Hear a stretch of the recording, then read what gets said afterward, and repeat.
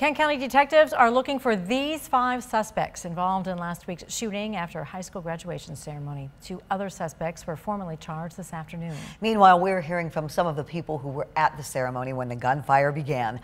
13 on your side's Carla Byron joins us now live. And Carla, do court documents explain why the shooting happened? Unfortunately, no, Juliet. That is still a really big unanswered question in this case. Now, the 2 suspects who were arraigned here today, according to court documents, were attending the graduation ceremony, had guns, and then fled in a white Mercedes.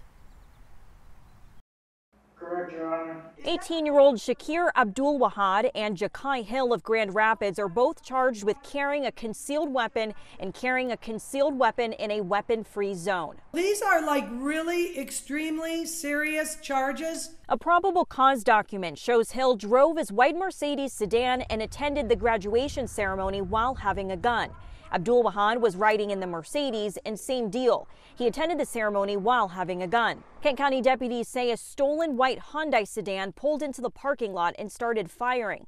Those in the Mercedes returned fire and then fled the scene. 2 innocent bystanders were struck and are recovering. A family was at the school attending a band and choir concert. It was very surreal. It felt like the things you hear on the news of other schools, other places.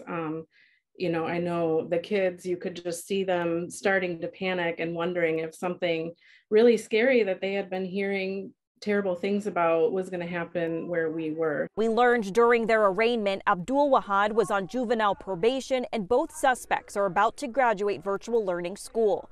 The sheriff's office is looking for at least 6 other suspects from the shooting.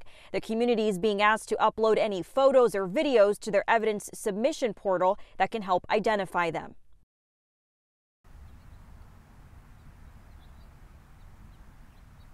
And if convicted, the 2 suspects could face fines as well as up to 5 years in prison.